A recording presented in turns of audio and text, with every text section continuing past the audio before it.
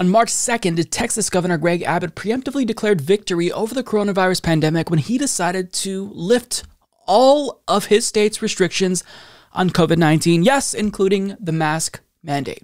Yeah. However, now, all of a sudden, he's really concerned that there might be another surge in COVID-19 cases, including in his state of Texas. And no, it's not because he's concerned that the result of his policies might lead to more cases. There's a different reason why, all of a sudden, he's seemingly concerned with COVID-19 cases in his state. And now the Biden administration is importing COVID into the state of Texas, exposing more Texans to that.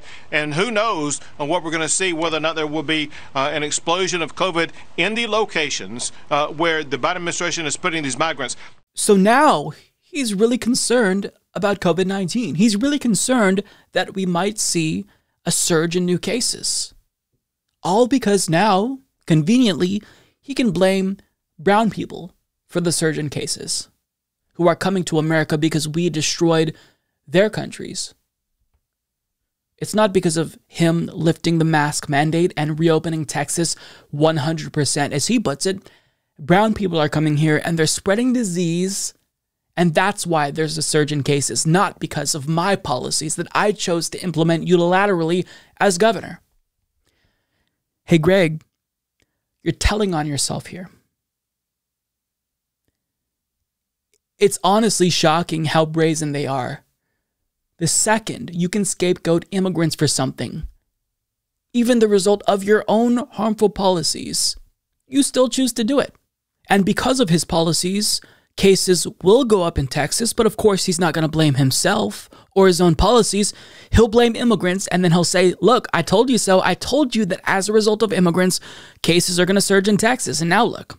But prior to his easing of COVID-19 restrictions in his state, the CDC warned that we could see a fourth wave of cases due to new variants, and because states are lifting restrictions too early, including his state. And because many states, including his state, have decided to lift all restrictions, we are now on the cusp of another surge. And guess what? It's not because of immigrants. As Andrea Germanos of Common Dreams explains, Centers for Disease Control and Prevention Director Rochelle Walensky said Monday that the nation was at a fork in the road in determining the trajectory of the coronavirus pandemic and warned of another avoidable surge of COVID-19 cases as states loosen pandemic-related restrictions. The apparent leveling off of cases and hospital admissions after the consistent declines we saw in these outcomes in early January through the end of February, I consider to be very concerning, Walensky said at a White House press briefing. While COVID-19 deaths are in decline nationally, they remain at elevated levels, she said. Walensky also expressed concern that regions, including the Northeast and the Upper Midwest, are beginning to again see a significant rise in cases. These factors should serve as a warning sign for the American people, said Walensky, adding that some states' loosening of restrictions amid the spread of coronavirus variants and a still high level of cases is a serious threat to the progress we made as a nation. So it's outrageous. You lift COVID-19 restrictions, which will inevitably result in a new surge in cases in your state, but you're already blaming immigrants for that. Unbelievable. Well, I shouldn't say it's unbelievable because it's entirely predictable, but it's a little bit surprising, even for someone like me who knows the way that Republicans operate, for them to be so shameless in the way that they're trying to scapegoat immigrants. If we see a surge in new cases, it is directly because politicians in America have never taken this seriously. In the state of Florida, they've never taken it seriously. Ron DeSantis quite literally instituted a ban on mask mandates. So that way, if a local government chose to enact their own mask mandate, they wouldn't be able to actually implement it because there'd be no way for them to enforce that. If there's another surge in cases in the state of Texas, nobody should allow Governor Greg Abbott to get away with blaming anyone but himself.